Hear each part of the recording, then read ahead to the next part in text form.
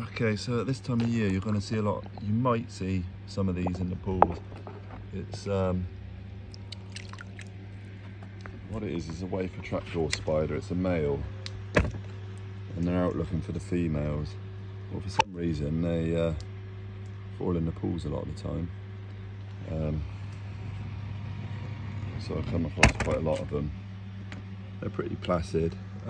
What you need to do really, don't panic, just grab the pool net, pop them in it. Even if you see them laying on the bottom, they can trap air in their hairs and around their mouth, so they can survive for quite a while in the pool, even underwater. So even if they look like they're dead, just take them out with a net and